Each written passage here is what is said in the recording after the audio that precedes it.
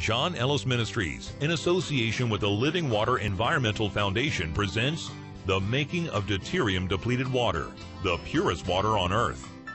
After graduating from the Choate School and Lafayette College with a degree in engineering with an emphasis on steam plant design, John Ellis had the best discus throw in the world in 1957.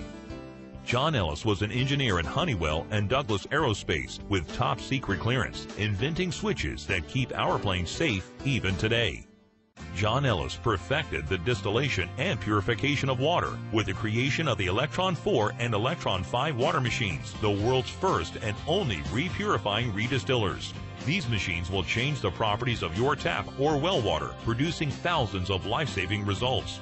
Today, you have the opportunity to try the most patented distiller in America, a distiller that allows plenty of destruction time to kill all the viruses and pathogens, creating the best water money can buy. There are more impurities in your water than you think. Well, when you flush the toilet, you're flushing everything down that toilet, all the drugs you're taking, all the diseases you have, all the disease markers go down into the groundwater. Now, they don't just disappear. Eventually, that ends up into the municipal water system. And that's why the Associated Press called me a few years ago about that. And they did their own tests. And they picked a city supposed to have great drinking water. It was in USA Today, in fact. 56 drugs in the drinking water. 41 million people didn't even know it. And then every city they tested was loaded with these drugs. Every glass of water that you drink and every bottle of water has deuterium in it. It's a major cause of aging and cancer. This machine here makes deuterium depleted water. It does that by heating and cooling. Water goes from the boiler to the tank, back and forth, over and over and over again, hundreds of times per gallon. Regular products don't do that. Years ago, I was reading a book about the alchemists. They're the fathers of modern chemistry. And that book said that heating and cooling water produces mystical qualities. And with my engineering background, I was able to create this machine. There are thousands of benefits to the distilled water from this machine. Because ordinary distilled water, the water goes to the machine once. Here it's going through hundreds of times. And that's how you make deuterium depleted water. Now, the way the machine works, this boiler here is connected to that tank where there's a condensing coil with a little boiler feeder tube, so the water is free to go back and forth. So when you fill it with water, it allows only about 1.5 cups of water in the boiler at a time. There's a reason for that. 1.5 cups of water isn't much water. Put 1.5 cups of water in a saucepan. Turn it on the stove. Because it's not much water, it's going to boil over, it's going to froth. So in the boiler, this is important, you're frothing to the surface your viruses, your bacteria, your drugs, the markers, whatever disease they're looking for in a blood test, to the surface. Then you hit it with high intensity UV and heat, but you're not doing it once, 3 times a minute, hundreds of times for every gallon you're making. And when you first fill it with cold water especially, if you look down, you can see the water, the boiling water come out of the boiler, through the boiler feeder tube, into the tank, because it leaves a trace. Then the pressure drops to 0, then it refills again. The process repeats. Now as the steam rises, it goes through the condensing coil after being through this process. And then the cold water coming in from the faucet, because it's colder, it's heavier, it's denser. That goes to the bottom of the tank. That goes back and forth through the boiler. Then when it gets hot enough, rises to the top and goes through the overflow. Now normally when you're running the machine, when it's full of water, you have this valve over here on the slowest steady run you can make. A little more than a drip, but the slowest steady run you can make. Then if you want to, it's up to you. Turn up the flow, 10 gallons an hour, 240 gallons a day. And that's the water you can read about because you can make it so much faster. That's the water they use on wells. We have 3 letters from LaSalle, Colorado, where they had a 5-acre waste lagoon, 10.5 million gallons of E. coli that smelled for miles. They're paying $10,000 a day in fines to the state because of it. None of the treatment companies could fix it. In fact, they said it was untreatable. And I'm sure they didn't think this would work, but what they finally did, they took the cooling water and they sprayed 1,000 gallons on the surface of the 5 acres. Then they waited 24 hours because it's a cascading effect. Smell gone, saved them millions. Didn't have to build a waste treatment plant. Now here's why. Fulvic acid, it's a human nutrient. But farmers would call us and say, you know, if we use your water, we can spray fulvic acid on the crops. And the fulvic acid was staying in suspension. That's why LaSalle, Colorado saved $150,000 in dredging costs, because it kept the solids in suspension so they could just flush it right out of the lagoon. A young girl in Ohio with her father making the water did over 200 wells, using only 10 gallons of the cooling water in each well. It changes the properties of the water that's in the aquifer.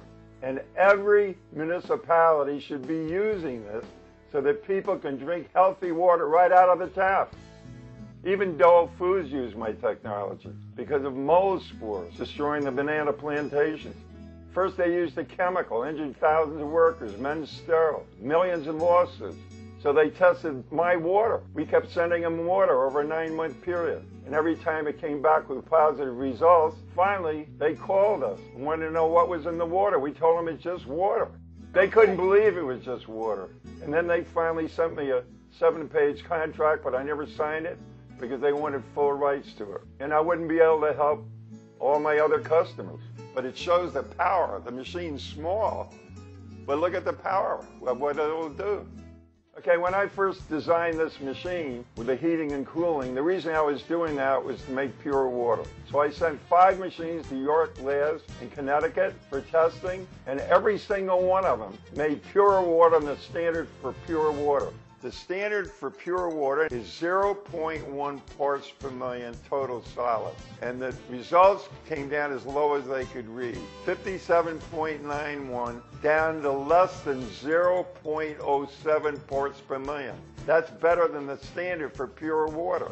And when that happened, the scientists that work at Corning called me about it. They said, you know, your water tests are better than ours. How did you do that? And I told them by starting and stopping the boiling to stop the pollutant carryover. And they said, oh, and that's a great way to get rid of the organics. It was the heating and the cooling producing DDW, deuterium depleted water. That's what that machine does, and that's why the results are the way they are. In 1/27/92, there was an article that appeared in the Washington Post. 10,000 people a day were going to Lakota, Mexico. The man had bought 4 of our machines. He's running all the cooling water into his well. So he started giving the water away for free, curing cancer, diabetes. It's all in that article. So in the article, they mention about quote-unquote light water. That's deuterium depleted water. That's what our machines make. We're the only ones in the world that do that. After the Washington Post article came out, a man that taught at the UCLA Medical School was doing independent blood flow research. His name was Dr. Guy Abraham, MD. So he bought an E5 machine, and he called me up, and he said, you can't argue with something you can measure. We can measure the ability of blood, 94% water, to go through a membrane into the cells to the extremities. Nothing's even close to your water, and I told him we knew it already. Diabetics saving their feet from amputation, MS, cancer. And then he called back, your hydrogen bond angle, you change the properties of water. It's 10 degrees greater than ordinary water. No wonder we're getting all these results. By changing the hydrogen bond angle in water now, we're getting better blood flow to the extremities. Now, right after Dr. Abraham did these tests, because he's so well known, he bought 5 more machines. And then we put it in ads in the Washington Times newspaper. So a man from Los Alamos Nuclear Lab, their top scientist, he's got 5 PhDs after his name. He called John Spokes, who's the ad manager of the Washington Times, and said, you've got somebody advertising in your publication that's impossible.